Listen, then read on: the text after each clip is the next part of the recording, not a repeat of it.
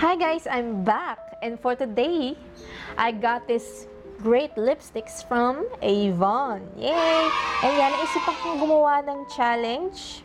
And sa challenge na to, kailangan magamit ko lahat ng shades na to para maging isang complete na look. And for today, naisipan kong i-recreate. Yeah, sa challenge nito, magre-recreate ako ng look and naisipan kong i-recreate na look ay si Joy ng Red Velvet. Gamit tong True Color Matte Lipstick ng Avon at saka yung Simple Pretty nila na lipstick. And yeah, habang ginagawa ko rin itong challenge ito, try kong answeran yung mga assumptions nyo, yung ilan sa mga assumptions nyo para maging mas maging masaya itong challenge na to habang ginagawa ko siya. Marami din namang uses yung lipstick. Pwede siyang sa eyes, sa cheeks, tsaka sa lips. Di lang naman siya pang lips lang. So, yeah, excited na akong gawin tong challenge na to kasi, yeah, interesting. So, let's get started, guys. So, yeah, magsimula muna tayo sa foundation. So, yeah, gamit ko ay Avon True Color Liquid Foundation. And, sagutan natin yung unang assumption habang ginagawa ko tong foundation ko. So, yeah. Honor student nung HS and nung college. Love you, ate. Ako, honor student. Hindi po, sakto lang. So, yan. Ganda ng, ng coverage niyo. Kita niyo ba? Sakto lang naman. Hindi ako matalino. Hindi ako, yung saktong estudyante lang. Pero yun, dumaan din naman ako sa pangongopya. Kayo rin ba dumaan sa pangongopya. So, yeah, yun si ate girl. Dumaan sa pangongopya. Pero, yeah, hindi naman din honor. Hindi naman din student. So, yun hindi naman student si ate girl. Sana all honor student, no? Pero hindi eh. So, yeah. Ang ganda ng coverage niya, fairness. So, yeah, first time trying this liquid foundation ng Avon and, yeah, namamangha ko sa coverage niya kasi hindi siya tulad ng ibang ginagamit kong liquid foundation. Ayan, oh. Galing. Ganda-ganda. So, yeah.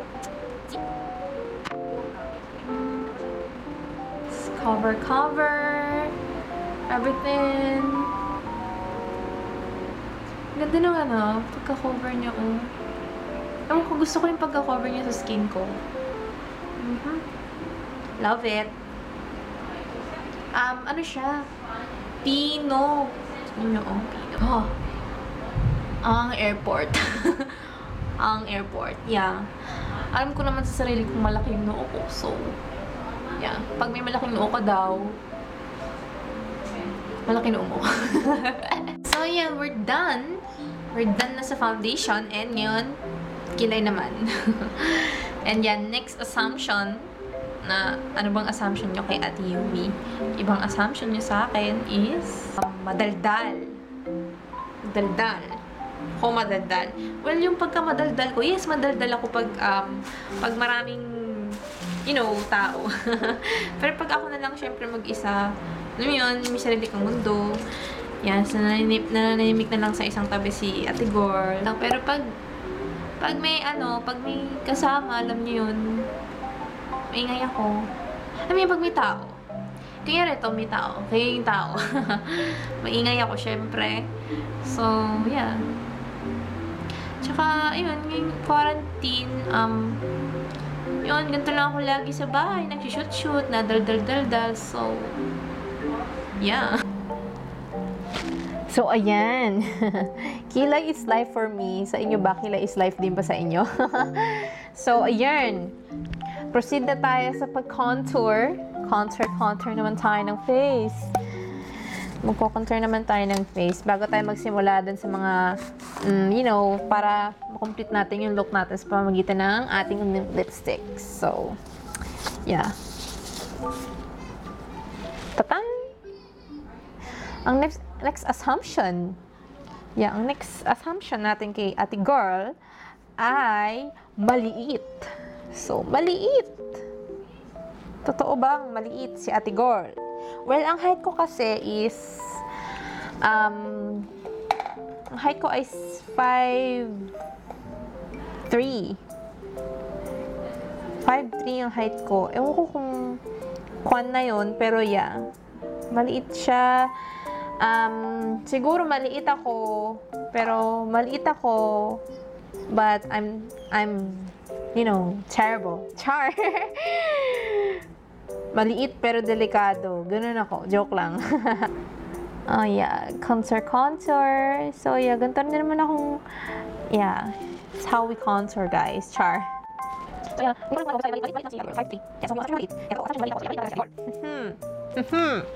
next assumption. Aha, may jowa. May jowa? Ako may jowa. Ngayon, jowa? Wala akong jowa. Yeah, yung iba, nagti-TikTok lang. So yeah, walang jowa si ate girl. Yeah, maniwala kayo sa hindi. Wala akong jowa. Proceed na tayo sa ating mga, yeah, lipstick. So, ano nga bang itsura ni Joy dun sa picture? Yarn. So, para siyang, pili si ate girl ng, so, yeah, try natin tong Simple Pretty.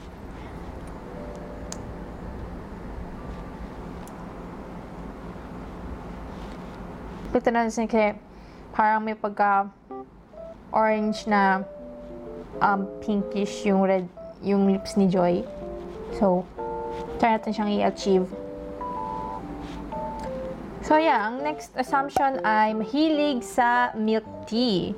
Mahilig sa milk tea, yes. Mahilig ako sa milk tea, pero yung atawan ko, ayaw ng milk tea. Char. Pero yan, pwede akong uminom ng milk tea. Ang pinakabawal lang is yung strong talaga na kape. Try din natin to.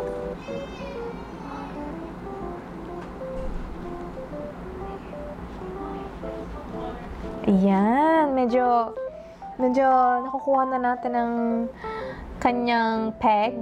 So, ayan. Yung peg ng lips niya. So, yeah. Proceed naman tayo sa ating eye area.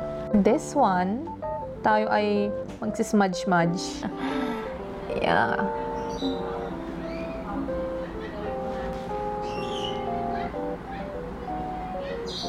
Wow. Parang talaga siyang eyeshadow yung peg niya.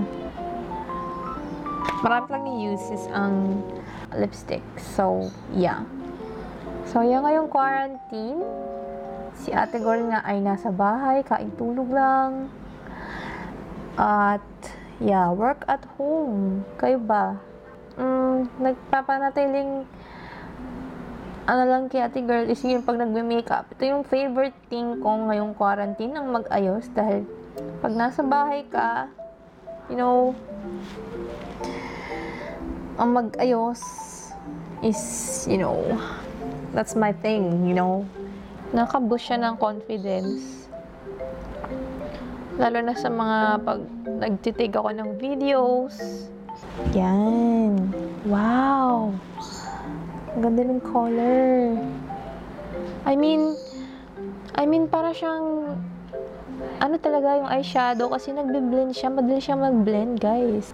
Ang tabay na sa assumption ni ate girl. So, yun ulit.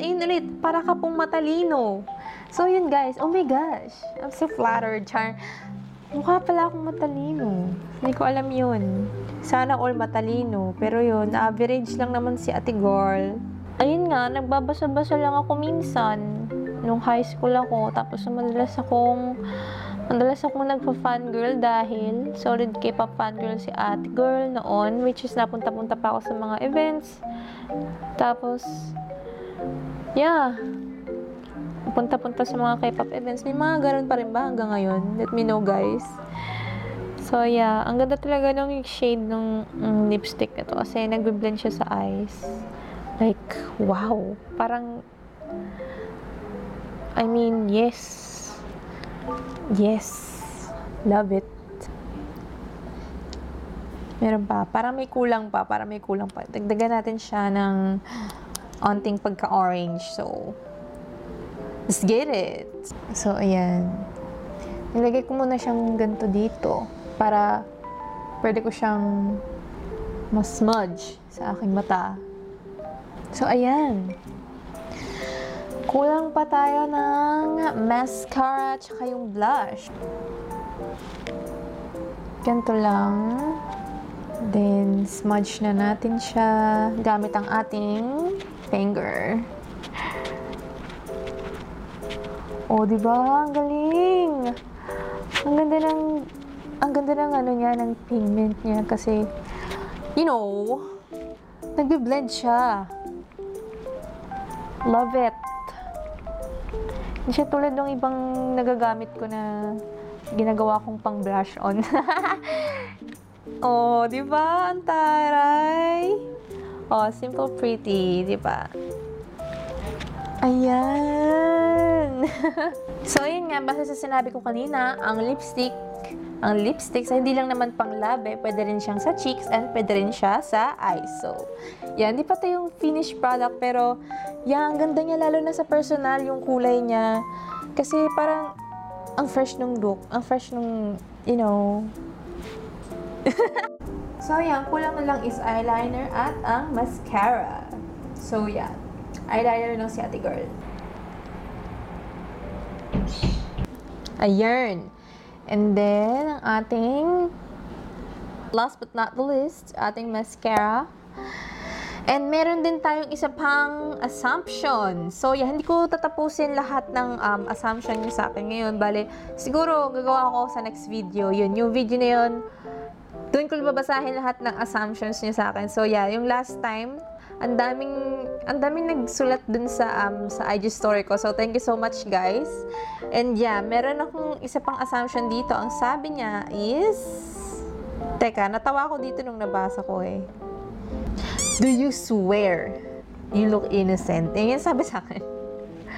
Well, bilang tao, syempre, oo naman, I swear. Ate Yumi swear, pero yun nga, minsan lang. At saka pag sa, alam yun, as a, hindi ako nagmumura as in public. Pero yun, I swear. Ate girl swear. Yeah. Bilang tao, yes, I do swear. Nakapagmura na rin ako sa buong buhay ko. Yes. Yes, I do.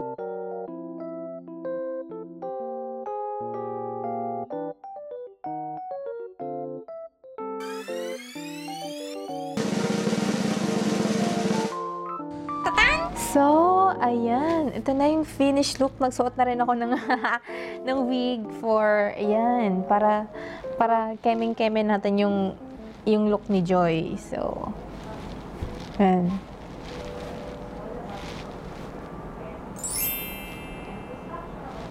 Ayan, so, ayan. So, guys, what you think? What you think, guys? So, comment nyo lang down below kung success or kung ano ba yung look ko. Nakeme ko ba yung look ni Joy? So, ayan. Guys, so, yan. So, what do you think? Comment nyo lang, and then, ano pa bang gusto nyong gawin kong challenge, or ano pa ba yung gusto nyong makita kay Yumi? Comment nyo lang. Comment down below. And then, sana rin kayo sa hashtag na there's always lipstick. So, yeah, pwede nyo akong itag doon sa hashtag na yon. Tag nyo lang ako sa Instagram or here on YouTube. Tag nyo lang. Pwede mong itag yun. So, yeah, use that hashtag, guys. Ito yung look ko. Created look ni Joy.